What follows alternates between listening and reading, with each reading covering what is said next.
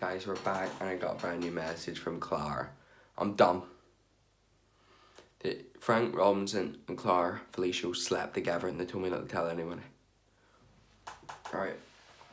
Let's get this over done. Right, let's see. I must confess to you that the shadows of last night's tragedy linger heavily upon me, and the weight of this burden compels me to unburden my soul once more. In a moment of weakness, I found myself entangled with Frank Robinson again. They slept together again. For goodness sake.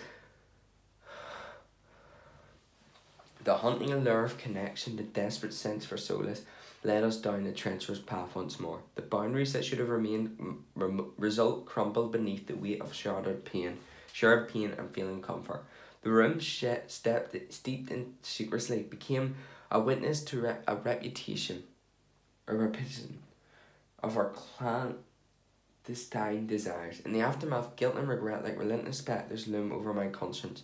I implore you, DJ, to bear the weight of this revelation with the discretion that the gravity of such a confession demands. The web of discreet continues ever more intricate, threatening the very boundaries of trust that binds our lives together. Frank's marriage, already strained, now teeters on the brink of irreversible fracture. My heart is heavy with the knowledge of the choices I've made, the lines I've crossed. This is not a plea for a solution, but an acknowledgement of a tangled mess we find ourselves in. Please let the shadows of our shared secrets be confined to the depths of our understanding. Clara Felicio. How can I keep a secret like this from Jill? Jill is a friend. Jill Robinson is a friend of mine. How am I meant to flip and keep such a massive secret? It's basically a full-blown affair now. You know what I mean?